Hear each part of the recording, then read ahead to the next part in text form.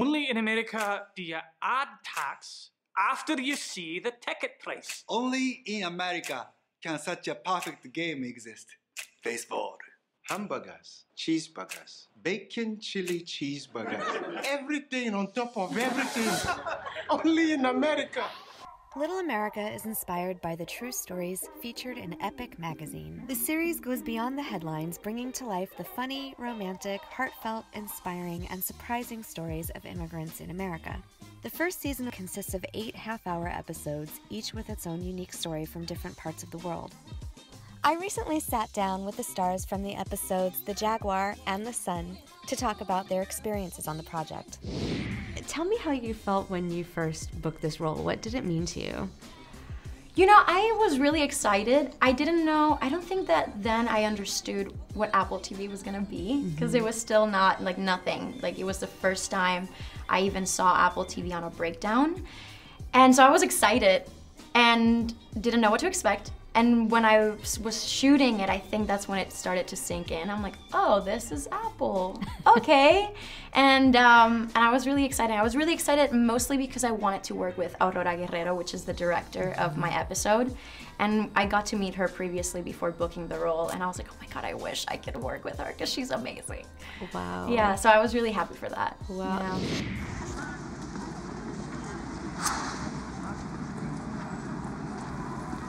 Who's that? You mean my girlfriend? Wait, you're being serious. This is Blasphemy, my queen. You don't know Kelly Clarkson? Her lyrics are so deep. She won American Idol, I'm sure you know her. I don't think so. I'll spread my wings and I'll learn how to fly. I'll do what it takes till I touch. Shut the hell up. People can hear you. Hey, chill. I was just messing around. I don't want any trouble. Please, just leave me alone. What was your reaction when you first were cast and when you read the script and learned what this was about? I was shocked. I was like, wow, really? Like, based on true stories? And just even like they, you know, it was like a regular audition, just like any other audition. So I had the script, I had the sides, but then I also had a bio of the gentleman that I got to portray, Shadi, and who was a Syrian immigrant, Muslim from a small town in Syria. And that to me, like, was so shocking and confusing. Initially, I had to confirm with I was like, what is this exactly? And then they explained it to me again. And I couldn't be happier. I was just like so excited. It's my favorite, absolute favorite thing as an artist, as an actor, to tell real human stories. And for me, that I was given that chance and the person is alive that I got to portray. He's married here in America, happily married, and I got to meet him at the premiere, and it meant the world to me that he would come up to me and tell me, thank you so much for so accurately portraying every moment that I went through. You brought me to tears. It's something that I never thought I could see up on the screen like so accurately like that. So that meant the world to me. Because for me, it's about telling the truth. In the beginning, you will lose more than you win, so it's okay if you cry. I don't cry. Oh no? Again.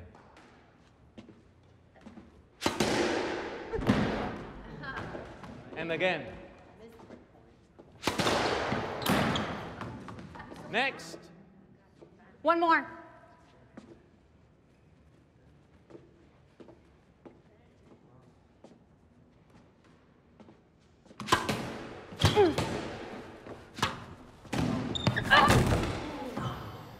Damn. Good, very good. Really? No, you were bad. But inside of you, there is a Jaguar.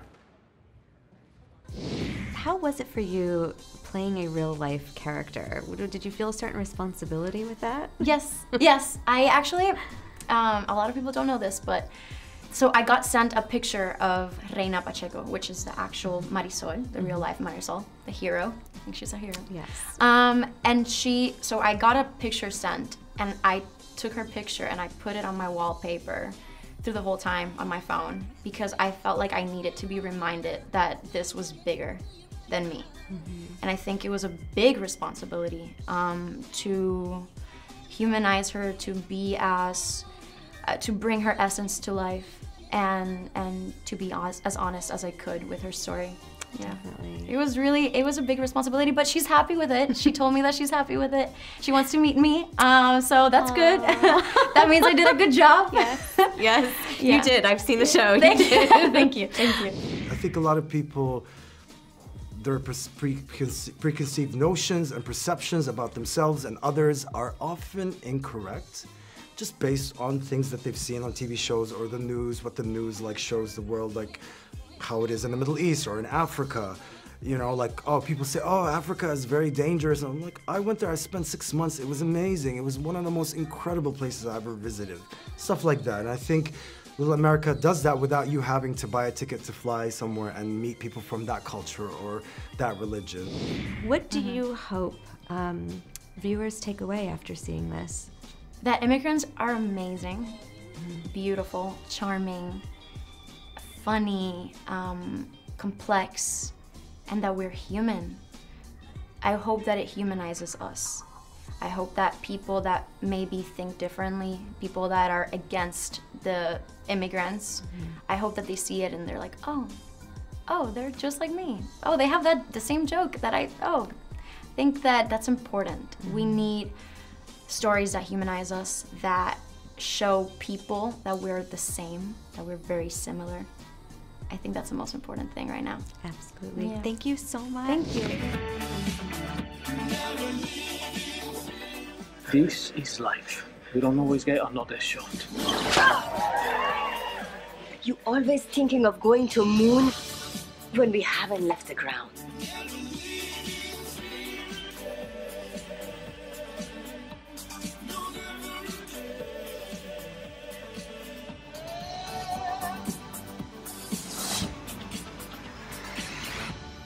Yes. I'm going to take you to the moon.